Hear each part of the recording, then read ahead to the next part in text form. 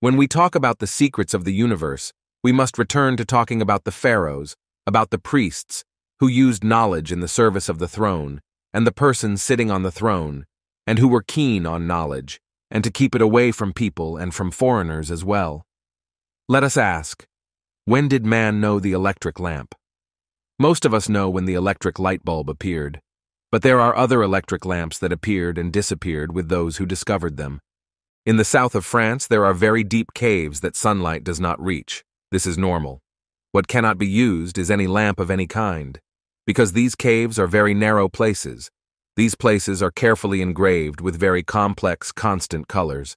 It has fine, adjacent, and intersecting lines, and the painter must use a lamp to illuminate it. And to place this lamp in a place, and to move it with his hands, and to move it, there is no place in these colorful places that can accommodate a lamp. And there is no lamp known in history at the time this cave was dug or engraved. This cave is more than 20,000 years old. It is impossible for a person to use an electric lamp, but for those who know the composition of these colors in which psychological minerals were used, it is not difficult for them to know the electric lamp. A large number of archaeologists and natural scientists confirm that the pharaohs also used electric lamps inside the Great Pyramid. It is not far-fetched that the secret of the electric lamp or even the electric generator would be passed down through the ages from the priests of Egypt to the priests of Europe. In the days of King Louis IX, who was captured in Egypt, there lived a scientist. People were accusing him of witchcraft. But King Louis IX denied this accusation. He was declared one of the greatest scholars of the era. This man had a lamp, and this lamp was described by the king as lighting up automatically. You pressed on it, and it was as if the sun was rising. When he knew about this man, people began to circle around his house.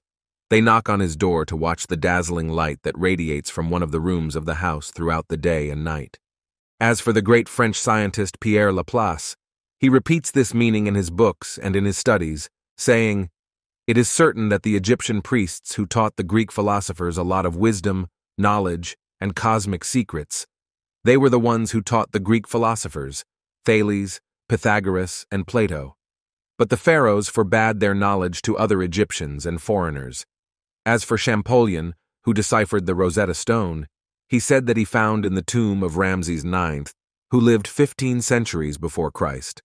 What confirms that the pharaohs knew that the day was 24 hours, and that they divided the day into other precise parts, and that they were the most successful people in the world in using water and water vapor. When the prophet Moses lived in the court of King Rameses II, he must have learned scientific secrets from the priests. It is enough to read some books of the Torah to know what strange things Moses did that could only have one source, the priests of Egypt. For example, in the book of Numbers, we find that the earth split under those who rebelled against Moses, and that it destroyed them and burned their homes. It is historically certain that China used gunpowder and cannons in the year 85 AD in its wars against the Tatars. But the pharaohs knew that thousands of years ago, but something is more amazing than gunpowder. The defender comes to us from ancient Indian books. She told us about the missiles that were falling from the sky.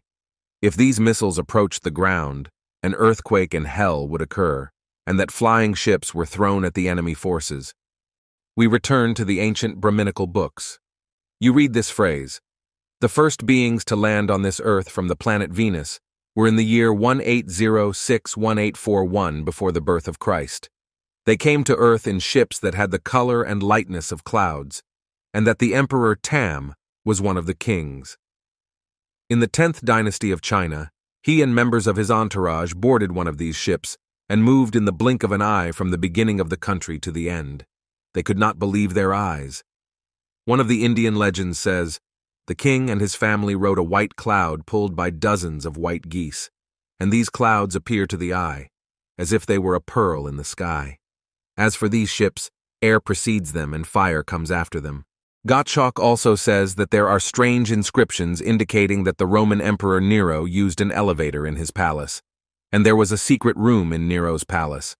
Anyone who approached it would be killed. This room was the one that contained the secret of the elevator, which no one knew how it moved. As for Pope Sylvester II, He admitted that he took wisdom from the Arab scholars who came to him from Seville and Cordoba. In the year 970, Pope Sylvester invented a steam engine. He invented the first pendulum and invented a sundial and a clock that depicts the movement of the planets around the sun. He was the first to declare with certainty that the Earth is spherical, and there are many rare manuscripts in the Vatican Library. He was also the first to scientifically describe the meaning of a lightning conductor and why it is made of metal. Why is it placed on the top of buildings, and why is it pointed? As for the scientist and philosopher Roger Bacon, he read knowledge, wisdom, and magic in Arabic manuscripts. He was the first to say that there are other forces that we do not know, and other beings must have come to Earth and helped, and then returned or disappeared under mysterious circumstances that we do not know. The philosopher Roger Bacon declared, "There are secrets that are difficult for ordinary people to understand. It must not be in their hands, so that they do not burn themselves and the world with them." As a result of this wisdom, his books were burned, and thousands of scientific and philosophical manuscripts were burned, along with the designs of strange and wondrous machines and devices. Moments before he died, he said, "People should go to caves, for there are secrets in them, the great past of all humanity, a brilliant past of which we know only a little." In a book recently issued by the American Smithsonian Institute, it was stated that man has used iron and extremely pure steel for more than 10,000 years, and that he placed it in ovens with a temperature of more than 9,000 degrees Celsius.